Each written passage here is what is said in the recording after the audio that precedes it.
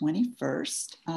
And we are going to start the morning with H.716, which is the hunting and fishing licenses for members of Abenaki tribes. And I know that Ellen did some redrafting. I think Emily has done some background work, which we'll also look at or consider. And Dan Dickerson has an updated fiscal note. The money hasn't changed, but the description of the bill has changed. So he wanted to update it. So we will look at that as well. So before we begin, let me see if anyone on the committee has anything they want to announce or ask about. Sam. Just, we didn't send the bill to the miscellaneous tax bill to the Senate. It's just not in the calendar for Friday. So is that just a calendar mistake? Don't know. I'll find out. Good question.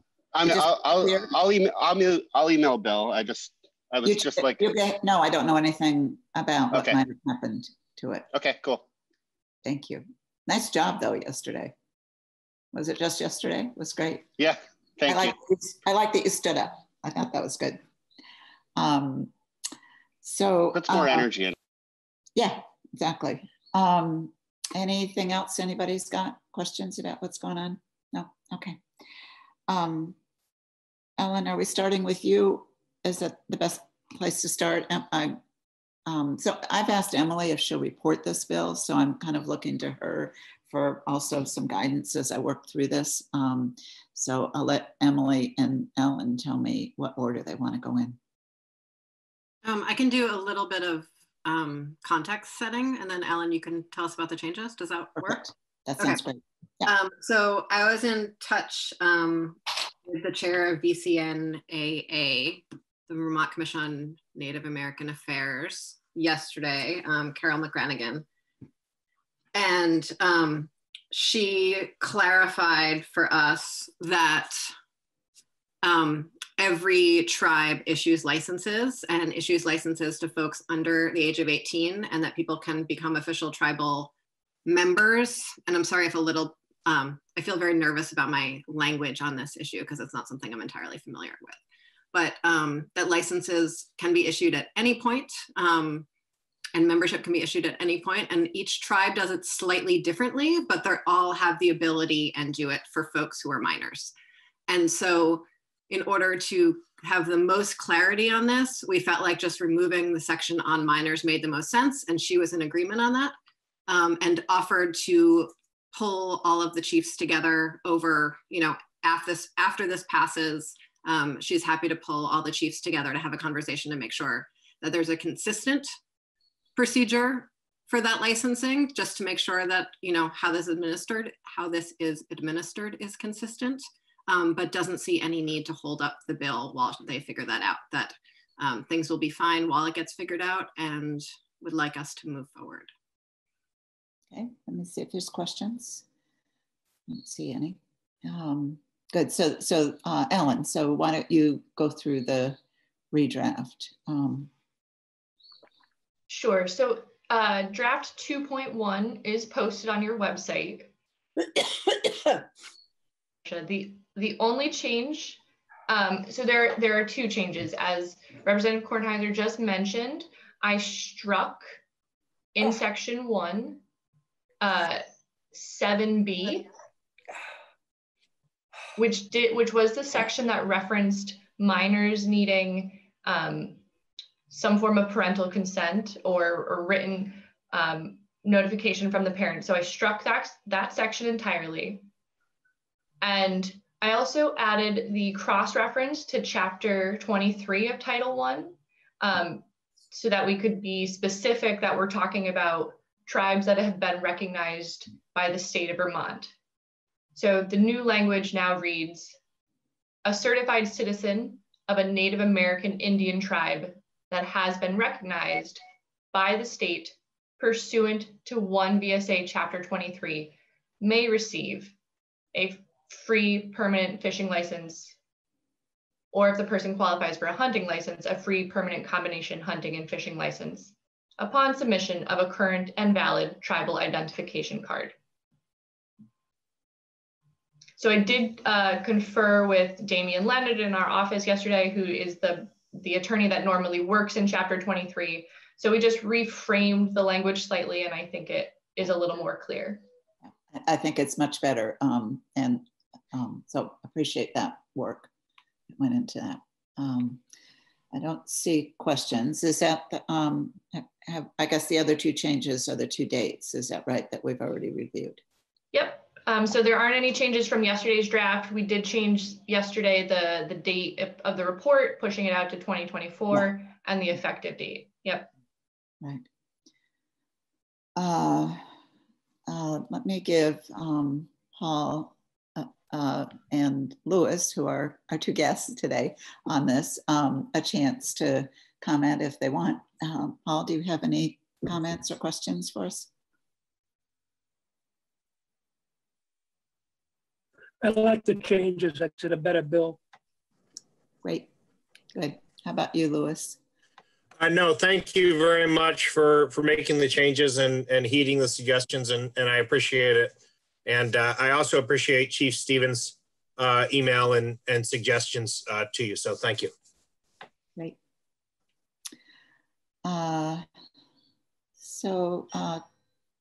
I don't know if there's anyone, I want to be sure that if there's someone else in the room who is interested, they get a chance to comment. George and Emily. I just wondered if we could go over the fiscal note with Dan. Yep, we will. Yep. Emily, did you have a question first, or you want to move to Dan? Yeah, I would, right before Dan, I would just love if we could find some way semi-officially of empowering the commission to pull together those tribes to figure this out. And that might be, I don't know if it's a letter from us or a letter from you, Louis, or asking another committee, perhaps House Natural Resources, to write a letter from, but so that she has a little bit of standing to bring those people together. I don't think it's necessary for it even to be in session law, but it might be a nice sort of semi-official step to make. I don't know who's most appropriate. It feels sort of strange for our committee to do it, you know, to tell the 4 tribes to come up with something that's uniform. Just sort of feels like really not our world. I agree. Yeah. Paul, do you have any thoughts about it, or Louis or Jim? Can't hear you, Paul. I think you're talking. Yep, Right. you are. I agree with you, Madam Chair. I think we should allow the tribes to go forward and without trying to tell them what they should do as far as unifying. I think they had a difficult time as it was as to who could speak for one another, and they were very guarded of their own identity. And so I would hate to infringe upon that. Yeah, Louis? Yeah, I was just going to suggest maybe a letter thanking the chair of the commission and taking her up on her offer from the 3 committees, General, Natural, and Ways and Means. I don't know how that could be received amiss to accept her offer that she made, but that's really for you guys to thank you. Yeah, I have not had conversations with General Committee. I've talked with Amy Sheldon, and I've exchanged some emails, but I hadn't had any conversations with Ron Stevens about it. So, you know, maybe something that we can figure out, but it probably isn't something we can figure out right now. Jim? Yeah, I think a letter would be a good idea if it's by 3 tribes or just 1 or who knows what. The phone's ringing, so don't. That's you, okay. It went to answering machine. I would request that I would note that how it's worded maybe turns out to be important. And I would hope that it wasn't to have the VCNNA limit their conversation with the 4 recognized tribes, because there are other tribes that wish to apply for recognition. I know some of them, but I know that there are others that I don't know just who they are. And I wouldn't want the letter to be used as a way of excluding those who are on the outside that wish to come into the circle. And there may be an easy way to do that just doesn't circumscribe who can come in to this conversation only. It can be an interesting conversation. I know, for example, the tribe that I'm a member of, we have a way of recognizing members and issuing cards. And I would suspect that our chief would want to be a quiet, not altogether quiet, a part of the conversation, but not the exclusive. Oh, sorry. Anyway, so not the exclusion of anybody else. That's all. So my sense of this is that people are going to want to take advantage of this. This is a thing of value, and that all the tribes in their own way are going to want to make it accommodate or make it possible for their members to demonstrate what they need to demonstrate to the department in order to get these licenses. So I'm not sure that we really need to tell them to do that. I think they're going to want to do it. Yep, Jim. I just point out that the process of becoming a recognized tribe is not an easy one. Oh, I know. Yeah. And so recognizing that is not going to change. I'm just talking about the conversation between. I'm saying something different. What I'm saying is that I'm not sure that I feel like we need to write a letter, because I think they're going to try to do it anyway. Oh, that may be true. I think we can tie ourselves up in knots trying to write the perfect letter, and that's fine too. Create more problems than we solve. But that doesn't mean that it won't happen. It just means that at this moment I don't feel like I can commit to trying to make it happen or to make it happen. I think that's fine. I understand that Carol may want to get chiefs together anyway, and that's fine. That's good. Yeah, I would think they'd want to. Other thoughts? Lewis has a question. Dan Dickerson. I know you're here. Hello. Hi. Can you see me and hear me? Yeah. So as you previously mentioned, the only change that I made to the fiscal note is under the bill summary, and I just removed, the little blurb that I'd made that mentions the sort of separate process for minors, because that's no longer in the bill. I don't think it changes the money, because minors would still be able to receive the lifetime license,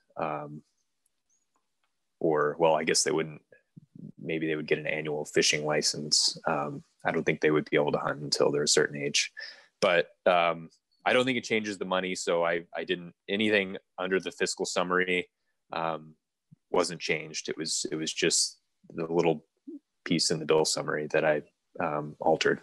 Great. So that's it. Yeah. Any questions anyone has?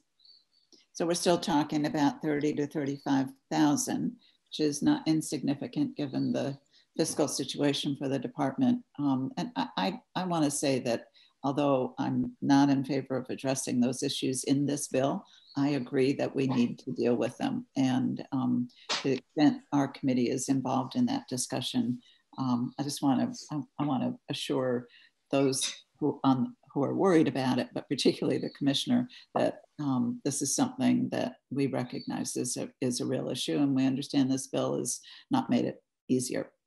So, George.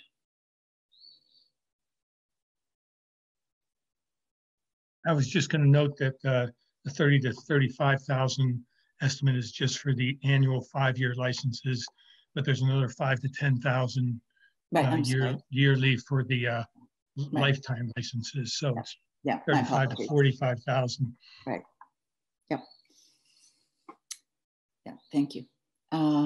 Anything else anyone has? Would a motion be appropriate, Madam Chair? I think it would be. I'd like to move that we report the bill out favorably. First of all, I think we need to amend it. I'm sorry, yes. So Peter is moving to amend the bill as set forth in draft number. Ellen, what is it? Do we? 2.1. 2.1. 2.1, thank you.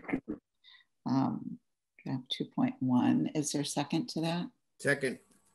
Okay, it's been moved and seconded that we adopt draft 2.1 as an amendment. And if people are ready to vote, I'll have Robin call the roll. I don't know where she is. There she is. Okay, good. Okay. People all set? Okay. Great. Representative Anthony? Yes. Representative Beck? Yes. Representative Brennan? No. Representative Donovan? Yes. Representative Kornheiser? Yes. Representative Maslin? Yes. Representative Schy is yes. Representative Till? Yes. Representative Young? Yes. Representative Canfield? Yes. Representative Ansel? Yes. 10-1-0 on the amendment. Good. And now I need a motion to move the bill as amended. Sure. Why not? Jim. Second.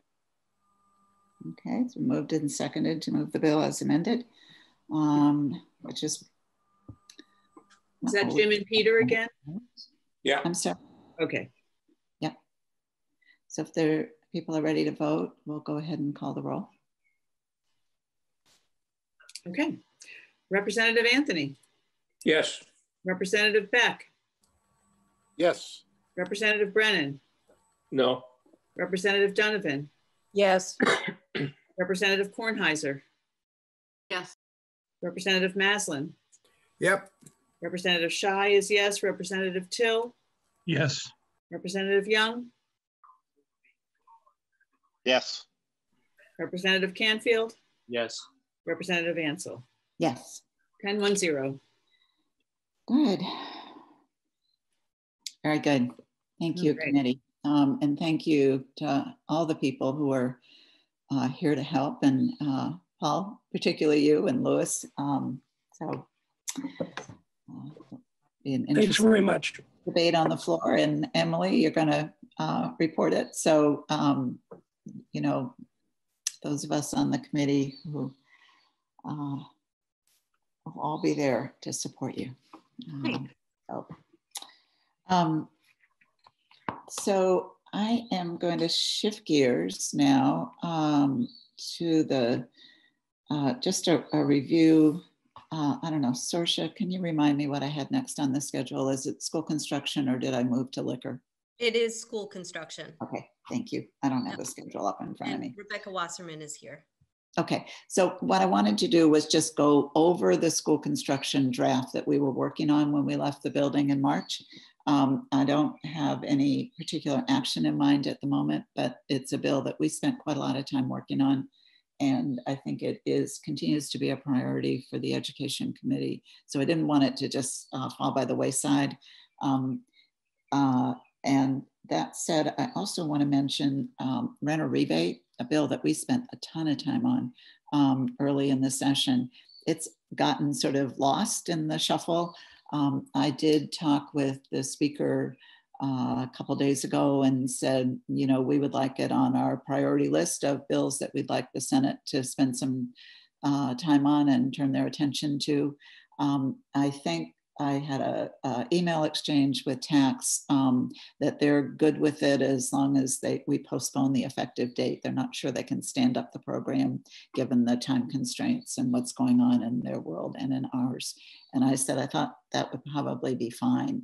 Better to enact it with a later effective date than to start from scratch next year. So I hope that's agreeable with everybody. But I also just wanted to mention it because I don't know about the rest of you, but in all that's been going on, I had sort of forgotten about it and wanted to put it back on the front burner again.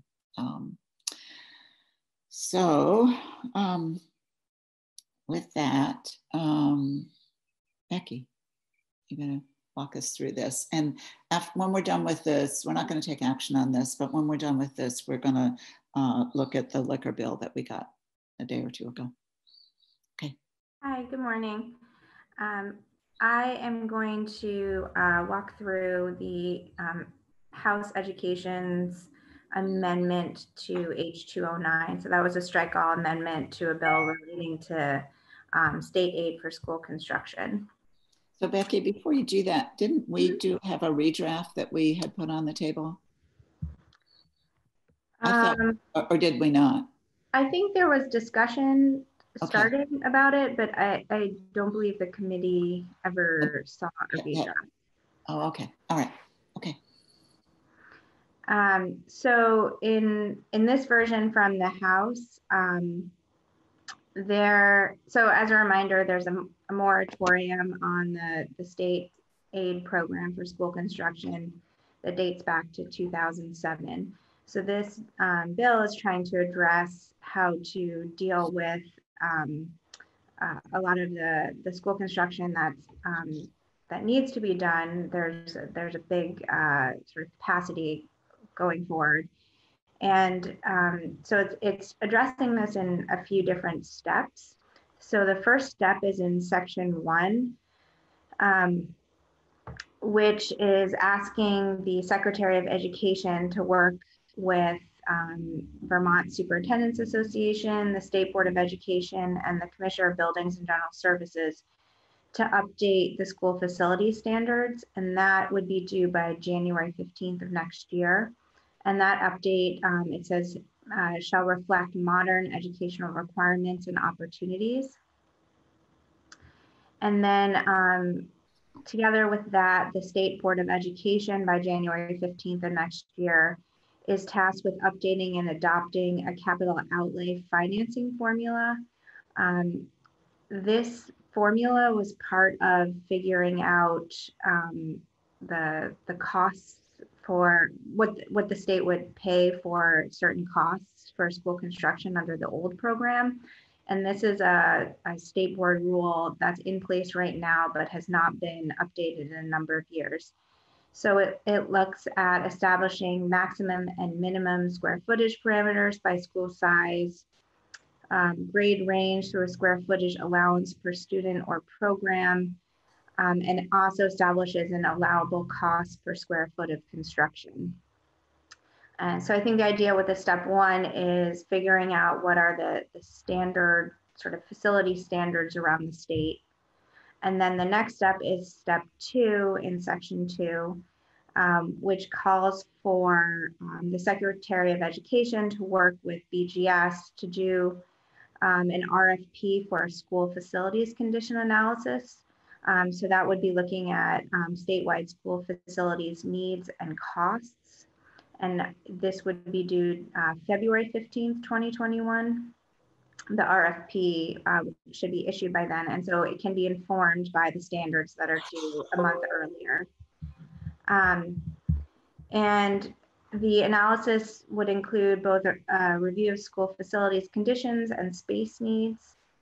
In subsection B, the Secretary of Education would contract with an independent third party to conduct this analysis. And that analysis shall be completed on or before June 15th, 2023. So that gives the third party some time to complete that analysis. And in subsection C, there is 1.5 million appropriated from the Ed Fund to conduct this analysis. And in subsection D, there is a definition of school. So this is trying to figure out who would be captured in this conditions analysis. And the definition that was chosen was to stick with the definition that's used right now for the school construction aid program. So what they had been, who had been receiving aid under that program. And then finally, section 3 is looking at funding of school construction. So by December 15th, 2023, the Secretary of Education would work with the state treasurer and the bond bank to submit a report, if you can scroll down, Sorsha, to corrections and institutions and education, and on the Senate side, institutions and education, with the following information. So there would be an analysis of the challenges and opportunities to the state, if any, of funding school construction projects, recommendations for funding source, if any, and that should be linked to inventory, needs, and conditions of all Vermont schools. And then it would also look at how other states are funding school construction projects. Again, on line 10, there's a definition of school in here that has the same meaning as is in statute for the state aid for school construction program right now. The effective date in section 4 is July 1st, 2020. Peter and George. I was just going back when I read this morning, trying to recall whether there was a consensus to sort of hit the pause button in light of the potential exposure of the Ed Fund. And I'm reading the bill and I can't tell whether the moratorium is repealed. It seems to say so. And I thought the sense of the committee was to hit pause until, in fact, the inventory was done and some clarity about prioritization happened. Indeed, schools can go on their own, but there wouldn't be state participation unless and until we had done that kind of study, inventory and prioritization, but perhaps I'm misremembering. So this language does not repeal the moratorium. That is still in place. I think the idea of section 3 is to come up with, if the state decides to do some sort of funding scheme, to come up with ways that it can be done, but it is not suggesting that the program continue. This program has not been operational since 2007. And even, I think if the agency wanted to continue right now and the legislature wanted to just start it up again, I think that would be difficult administratively because I don't know that they would have the resources to do that. George and Robin. So I think that we should change the title of this. Instead of just a school facilities condition analysis, it should be and construction needs related to COVID-19, and get the money to come out of the CARES fund of 1.5 million rather than out of the Ed Fund. Because there may be some things we really need to change related to the virus when schools restart. Yeah, I mean, that's it. Listening to Becky, I realized that this draft was written a couple of centuries ago in terms of, of the way things are feeling. We had quite a lot of discussion about sort of a different approach here, which is not reflected in the draft. And I thought there was a draft that reflected some of that. If there was, this isn't it. And I know, Scott, you and I had talked a bit as well. So, but even that, so that work isn't reflected here, but the new world that we're in with all the challenges and resources is also not reflected here. So my goal here was just to say, this is what we have in front of us. And is there work that we can do in the time that we have that moves this issue along? And George, you're absolutely right. You know, if we can figure out a way of using CRF money, we should do that, because $1.5 million right now in the Ed Fund would be a big deal. Robin.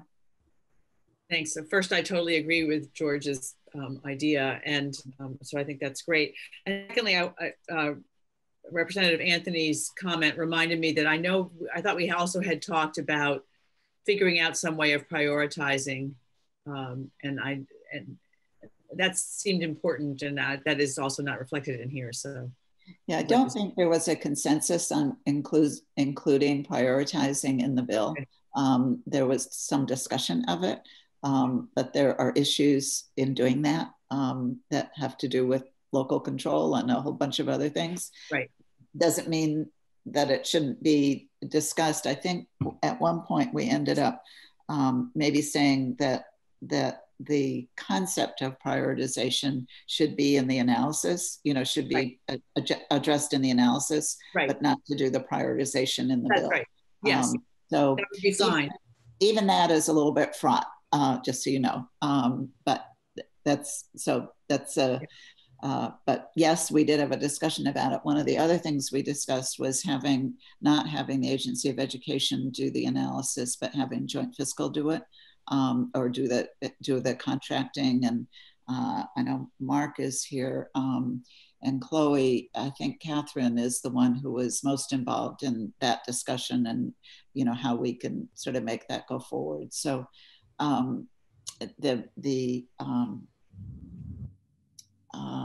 the other issue that we never really fully discussed, but I'll throw it out, another very fraught issue, is if we decide to invest this money to do this analysis, does it make sense to put a pause on new construction during the period of the analysis until we're able to act? Personally, I think it does, but I understand that is not an easy discussion. And that doesn't mean that you wouldn't allow, when you've got health and safety kinds of issues, those need to go ahead.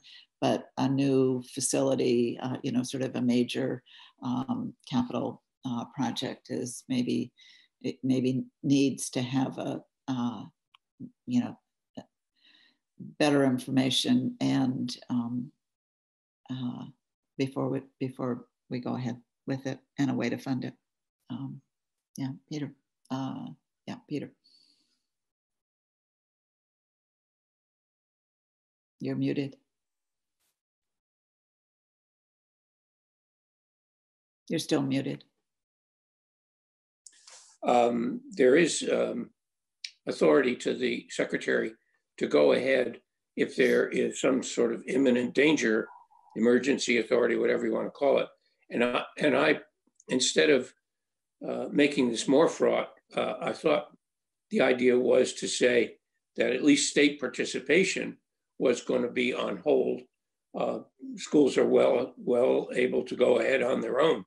But it's the state participation that I thought we were referring to. No, state participation is already on hold. Oh, okay. This bill doesn't change it. Okay. Right, Becky? Yeah, there's no state participation in the form of capital dollars from the capital bill. There is, I suppose, state participation in the form of education spending from the education fund. So when a district bonds locally, that is part of that is supported by education funds. And to change that would be may raise Brigham issues if we allow local voters to vote on their own grand list to do something in terms of facilities. There may be Brigham issues with it. I don't know. Mark, you're listening to us. Do you want to weigh in with some thoughts on that? So on a moratorium. Well, the question about whether it's possible to say that you can't use ed fund dollars, but you can go ahead and vote for construction outside the ed fund. That outside of the ed fund wouldn't work because it would be a Brigham violation. That's what I was thinking. Yeah. Okay. And the other thing is, this is just a thought, but I mean, in the current environment, I imagine a large school construction project would be a really hard sell at this point with voters. That's true. You may not need to do a moratorium. Yeah, good point. But, yeah. But yeah, that would be a Brigham to go outside of the education fund. But right now, there is nothing to stop a community from doing that if they want to go ahead and do it. Yeah. So I don't know if people have more questions for Becky or for Mark or Chloe, but I guess my question for people, if enough of this is coming back to you, if you want to do some work on this now, we're going to be in session in August, I think, no matter what, maybe July. I'm not sure exactly what the summer fall schedule is. Like maybe it's not July. People looking at me. No, it's not July. August. You scared me.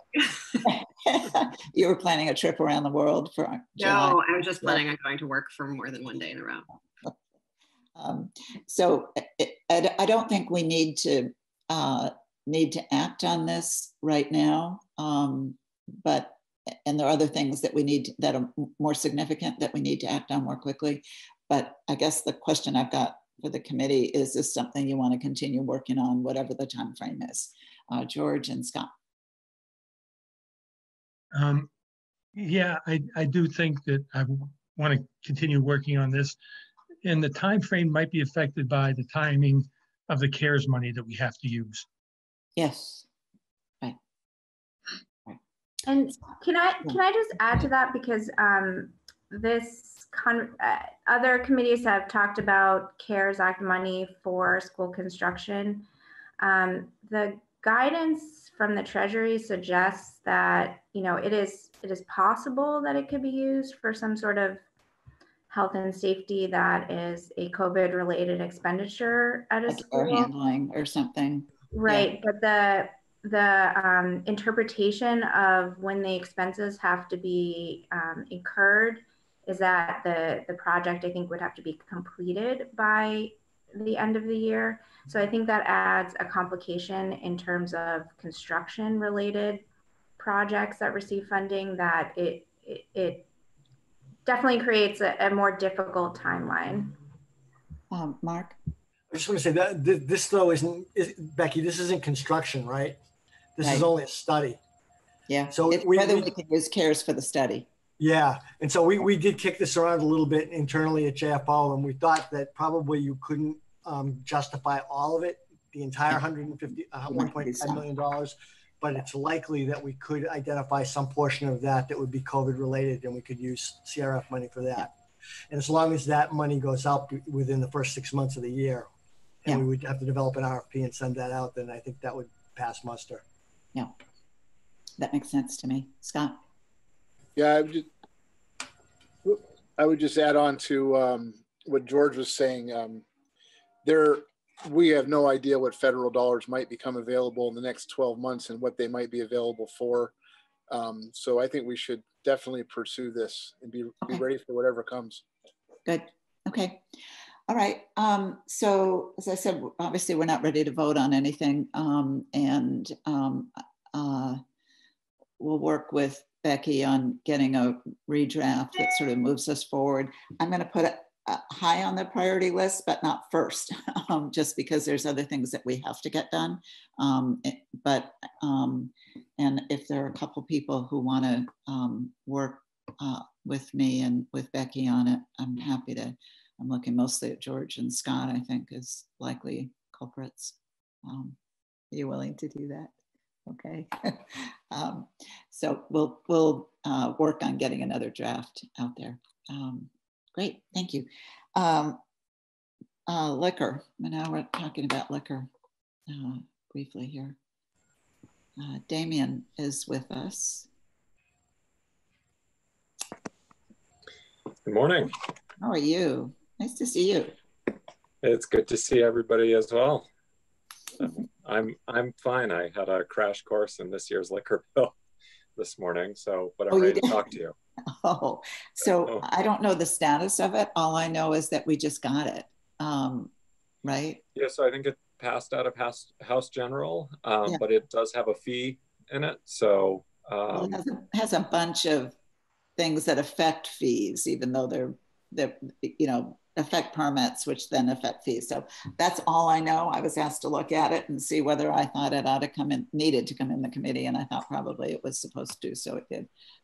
But Bill McGill said it was coming in here anyway, so not much choice. Yeah, so it's I think it basically, this is its last stop before it heads to the Senate, assuming it passes the House. So okay. But good news for us is it's only 8 pages, so we should be able to get through it quickly. All right. So you're going to walk through it. And do you know, I'm guessing that there's probably not a fiscal note on it at this point. Not that I'm aware of. I'm not sure that there would be a significant change to the state finances, but you can judge for yourself whether you want a fiscal note. Well, we typically get them when we vote a bill out, okay, unless it's completely unrelated to anything having to do with revenue. So that's maybe Sorsha, you could get in touch with whoever it is at Joint Fiscal who would be doing it. Maybe yes, Dan. actually Dan Dickerson is looking at it and he's listening in on the call now, but there is not a fiscal note right now. Good. Okay. Great. Thank so you. I can work with Dan after we get off the phone today to answer any questions. Great. So Sorsha, are you able to pull up the document? Yes, give me a moment. Okay.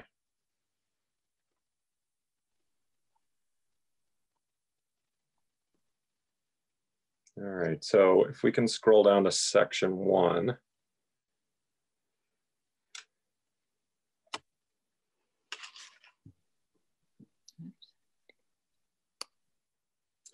Okay, so the first section here, what this is addressing is, so this is the fee section in the liquor law, and it doesn't change the fees for a third-class license, but what it allows is a municipality to assess an additional $50 local processing fee on these licenses. And the reason for this is typically most establishments that have a third-class license, which is a license to serve spirits and other hard alcohol,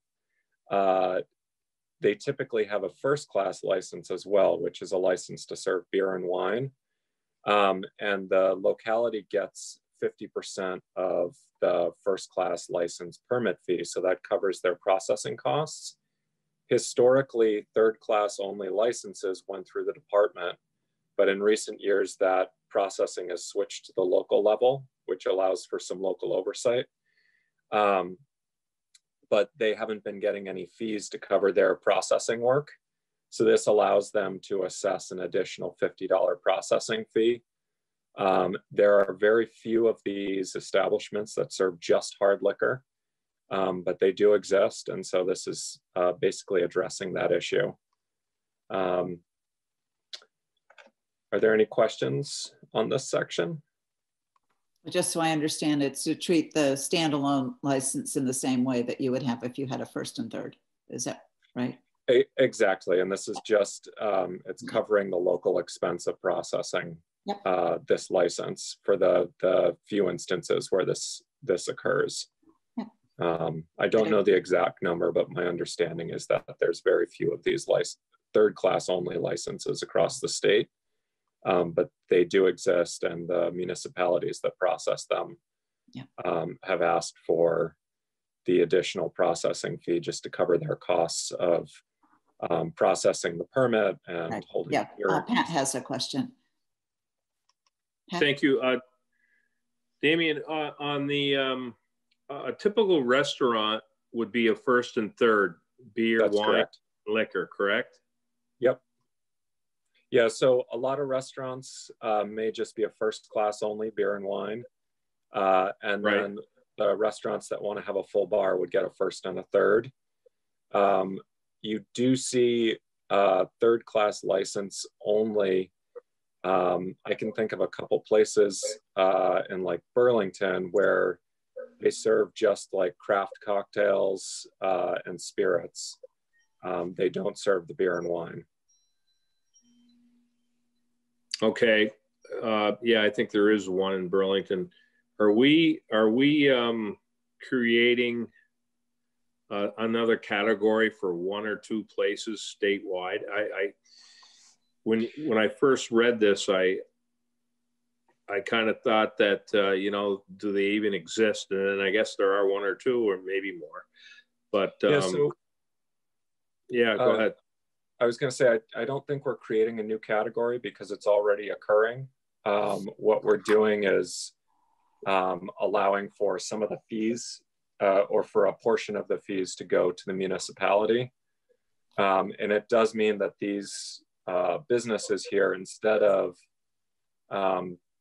paying the combined first and third fee, they're paying a third-class fee, and then if the municipality elects to impose the local processing fee, the additional $50. So let me give you the comparison on the cost here.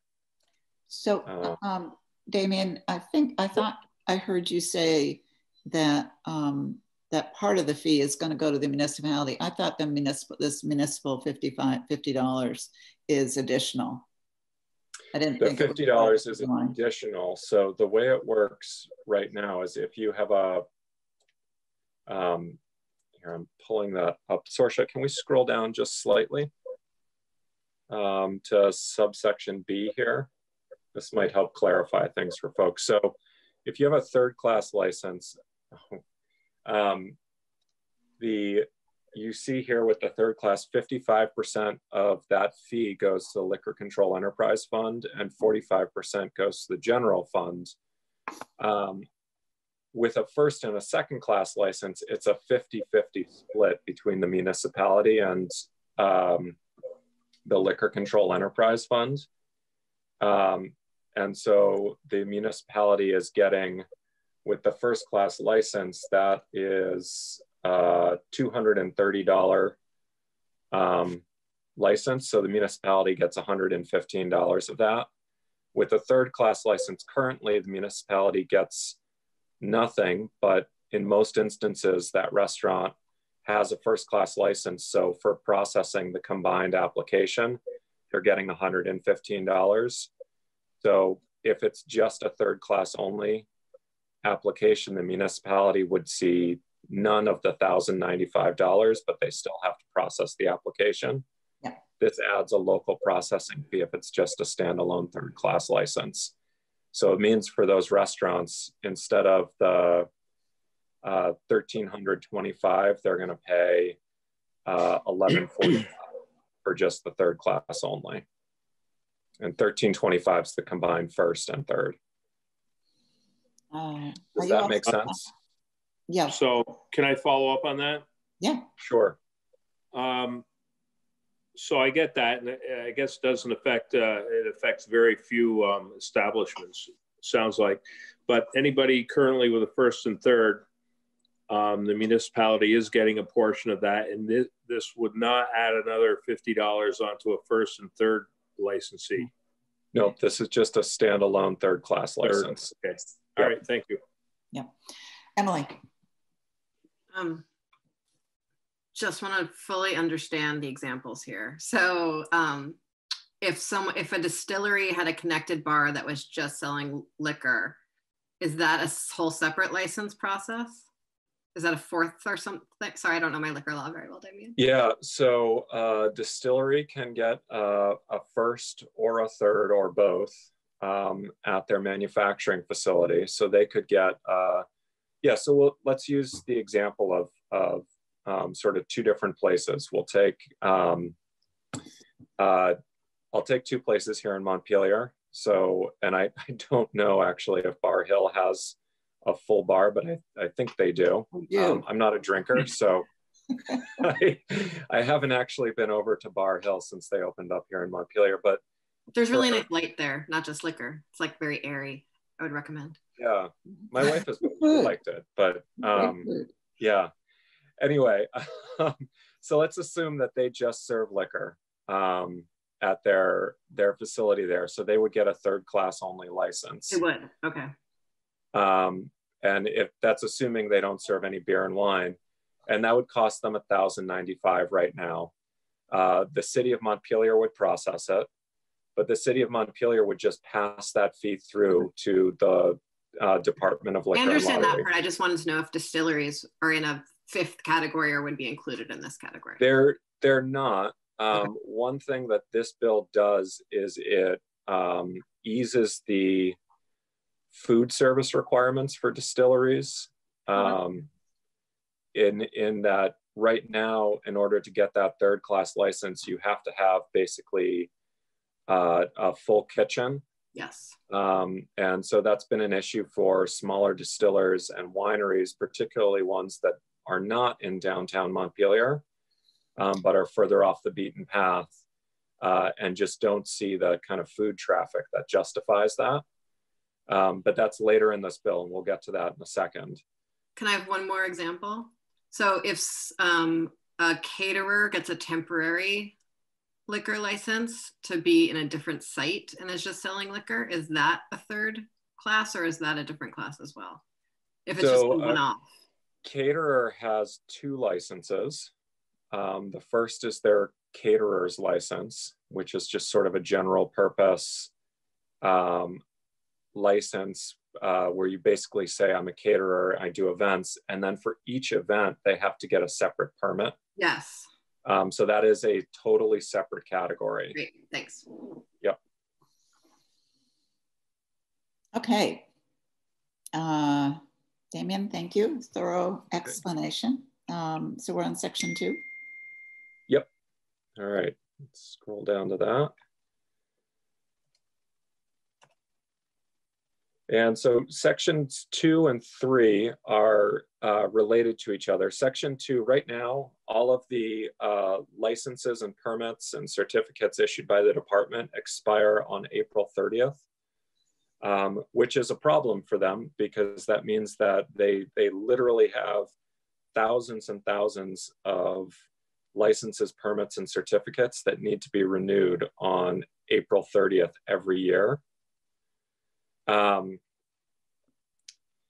And so what this basically provides is that instead of renewing all of them in one batch on April 30th, they get renewed a year after the date of issuance. So this does 2 things. It allows the department to space out its staffing, and it also allows for a new business that's opening up.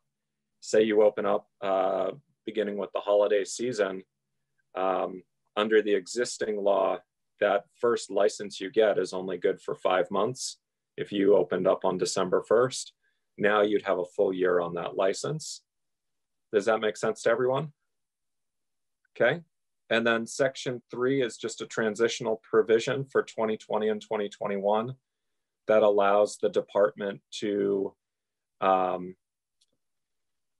any permit and license and certificate that was renewed on April 30th would remain valid for 1 year or until a later renewal date designated by the department. This basically allows the department to stagger those licenses out over the coming year in order to space its own workload out. So that seems actually like a fairly big change in terms of workflow and cash flow. It's a tremendous change that the department has been asking for a long time. One of the I'm not opposed to it. I'm just noting it. Not a lot of words for a big impact. No, it has a huge impact on the department's workflow. This has been as well, right? And cash flow, right? It's going to affect the licensing fees, which are, I mean, it's the taxes into the department are the biggest chunk of their cash flow, but this is going to space the cash flow out over the course of the year for renewals. And that's thousands of licenses. Right. Bill has a question. Canfield. Where is he? Yeah, Damien. There he is. This says the liquor and lottery may extend the expiration date. They're not going to cut anybody short. No, this doesn't let them cut anyone short. They have to remain valid for at least 1 year or a later renewal date designated by the department. So it allows them to extend people out and give them extra time on their license. I don't know how they're planning to do that, but it does not allow them to say, well, you only get 6 months this time around. Right. Thank you. Yep. Okay. Yeah. All right. With that, we'll move on to the first class license provision in section 4. So if you scroll down, Sorsha, just a little lower, so the underlined language is at the top of the page, I think we'll be able to see everything together. There you go. Okay, so typically for a first class license, again, this is your beer and wine, you have to be devoted primarily to dispensing meals to the public and have adequate and sanitary space and equipment for preparing and serving meals.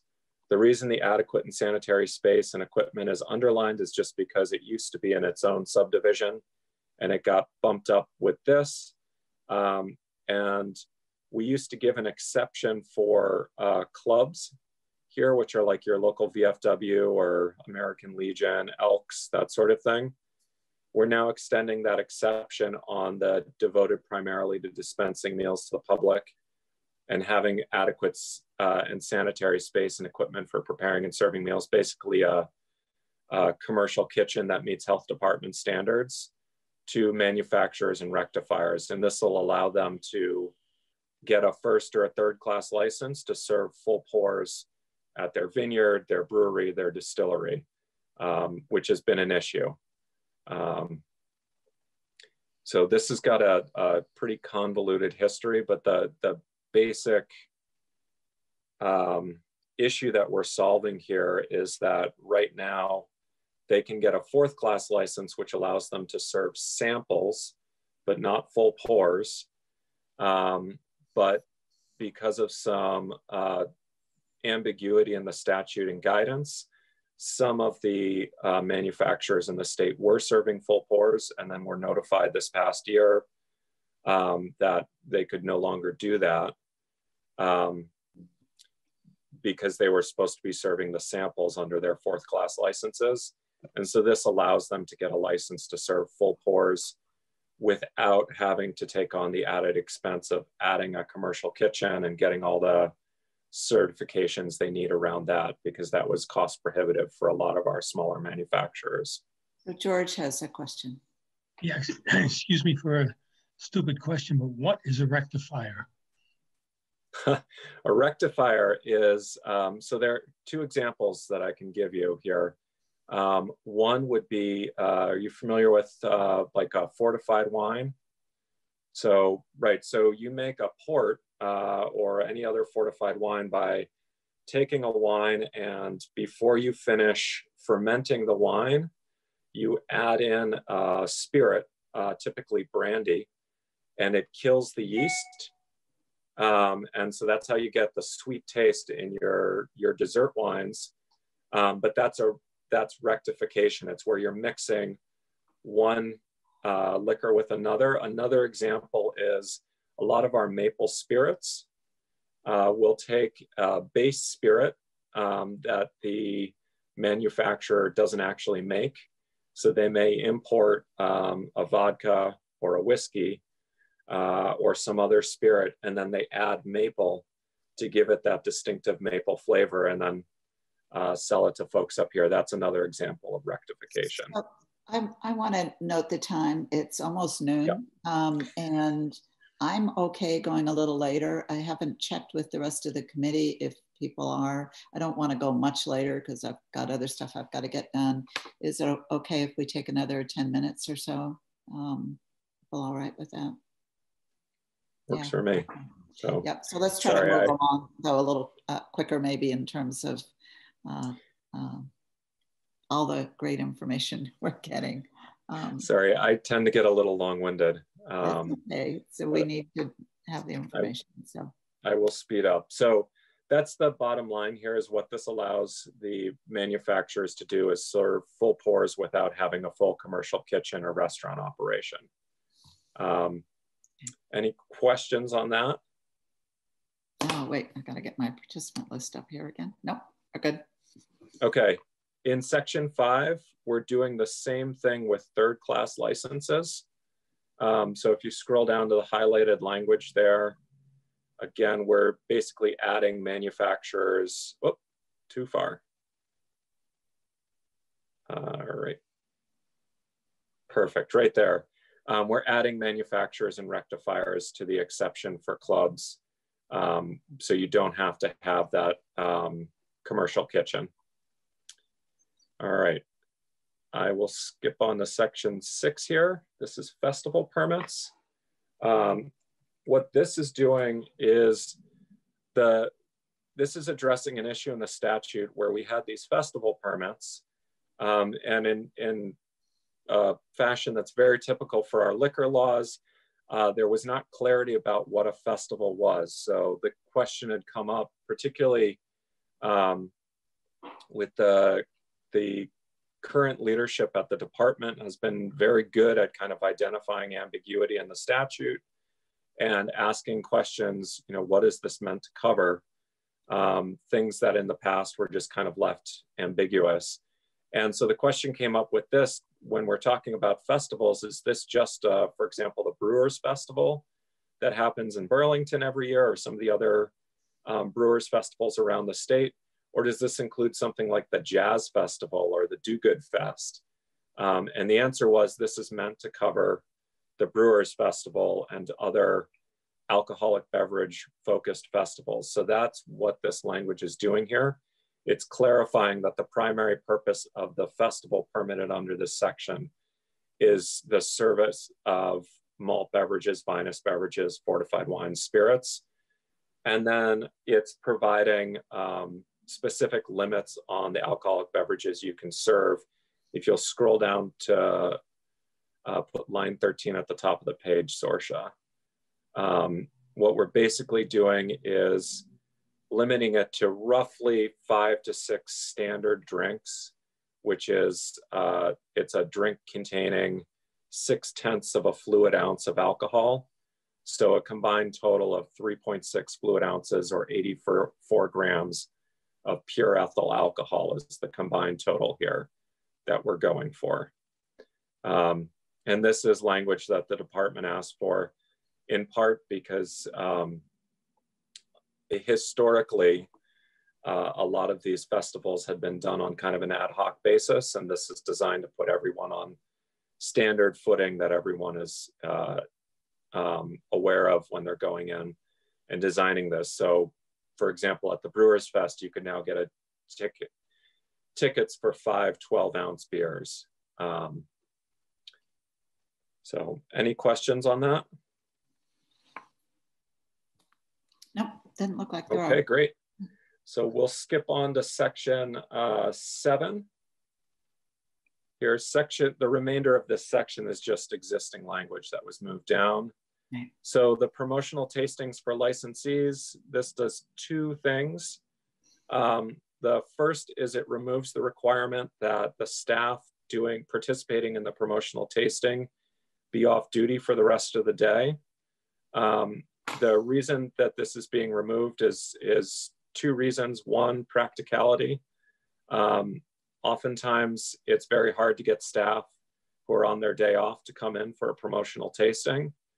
And 2, the amounts are so small that the concerns about staff becoming intoxicated are fairly negligible. So the department has agreed. This is something that was requested by folks in the restaurant and the beverage industry, and the department's agreed that it's okay here. And then the second change here is, if we scroll down there, it used to require 2 days written notice to the Division of Liquor Control. That's being taken out because oftentimes these are ad hoc, and it's hard to get 2 days written notice into the department. So this is easing that requirement again, because the amounts being served are so small. The concerns about the department doing a drop-in sort of audit or inspection during one of these tastings this is not something that, my understanding is this is not something where they feel they need that 2 days prior notice, like they might for a public tasting event or something like that, where beverages are being served in larger quantities to members of the public who might then be getting in their car, or where there might be underage patrons and that sort of thing. Any questions on that? Nope, don't see any. Okay, the last section here, section 8, this is revising a sunset provision to give the department and the manufacturers an additional year to try to work out a compromise on this issue. And basically the issue that came up was around, again, ambiguity in the statute that had resulted in the department permitting a couple of manufacturers to get a license to operate a first or a third class licensed establishment away from their manufacturing premises.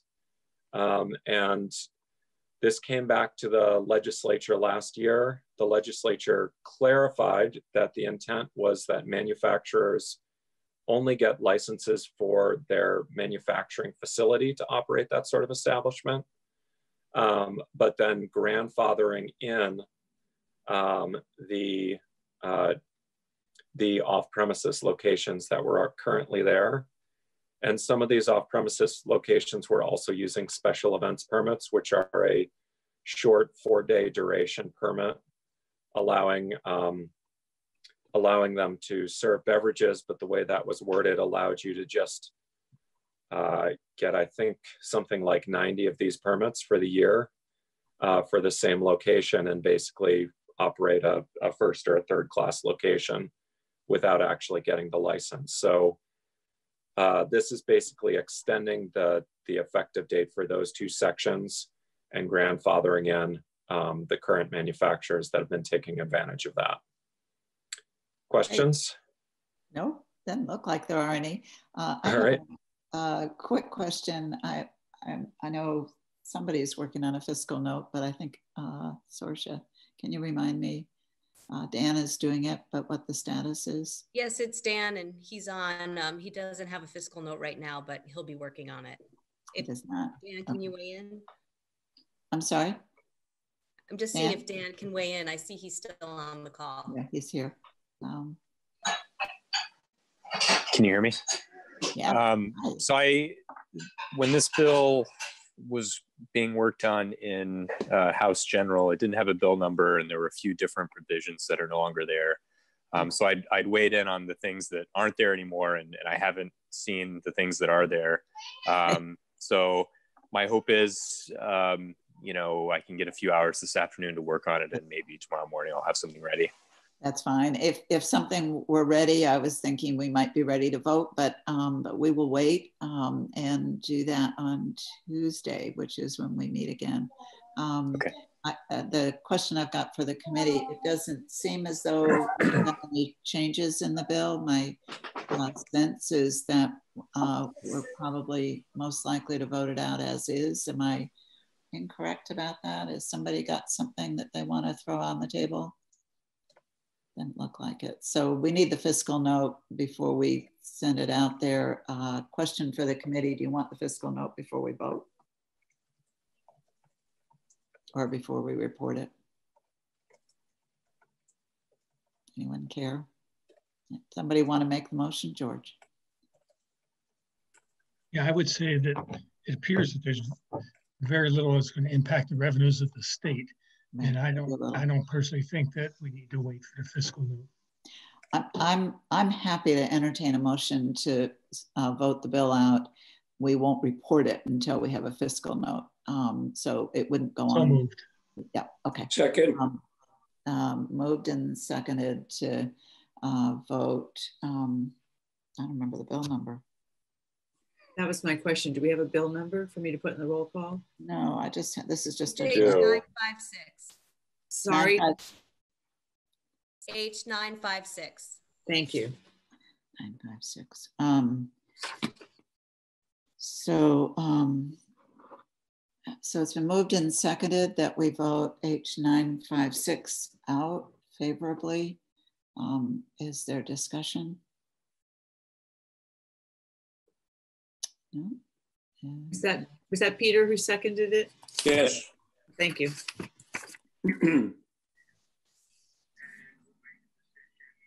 Ready to call the roll? I am now. Okay. Okay. Representative Anthony. Yes. Representative Beck. Yes. Representative Brennan. Yes. Representative Donovan has left. She had to leave. Yeah. Okay. Representative Kornheiser. Yes. Representative Masland. Yep. Representative Schy is yes. Representative Till. Yes. Representative Young. Yes. Representative Canfield. Yes. Representative Ansel. Yes. 10-0-1. Good. First of all, I want to thank Damien for getting through this quickly and with not a lot of notice ahead of time. Very welcome. Appreciate it. And Dan, we will wait for the fiscal note, and I'll check with the speaker about whether she wants it to go on tomorrow's calendar. That would mean it would be on notice tomorrow and up for action Tuesday, which I think would probably be fine. But I'll just check with her. And Damon, we don't need to do anything, even though this doesn't have a bill number on it. This is what the bill H.956 says, right? The thing that so that it's H.956 was it's as introduced by general, and so I think you're just you're reporting it without any changes. Good. And Dan, you'll send to Saoirse so she can distribute to the committee the fiscal notice, and as it's done. Yes, I will. Absolutely. Okay. Very good. Anything else anyone has on the committee? That was a lot of good work. Can I ask who will be reporting this bill, if you know? I'll let you know. Okay, thank you. Thank you. Great, thanks everybody. See you soon, I guess. See ya. Bye. Janet? Yeah? Ending the live stream now. Thank you. Janet? Yes, Bill. The governor is going to make an announcement tomorrow about beauty salons and barbershops. I'm going to be squeezed on Tuesday between this. So if I could be ahead of schedule, knowing what our times are, would be great. It's the same time that we had this week. Now, this morning we were supposed to start at 10, but I got pulled to another meeting. So we started at 11. But the times I have scheduled are the Tuesday, I think it's Tuesday at 10. So you can help me, Wednesday at 9:30, is that right? Or 9 o'clock. 9 to 10:30, and then Thursday at 10. I've asked to see if we need more time, to see if I can get another hour in there, but I haven't figured out when that would happen. But what I'm hoping to do is to, we've got 2 charter things or local option taxes, and then I want to get the ed finance thing moved, although I think with the work that we did yesterday, we're getting closer on that. So, and we're starting to get occasional bills. Yeah.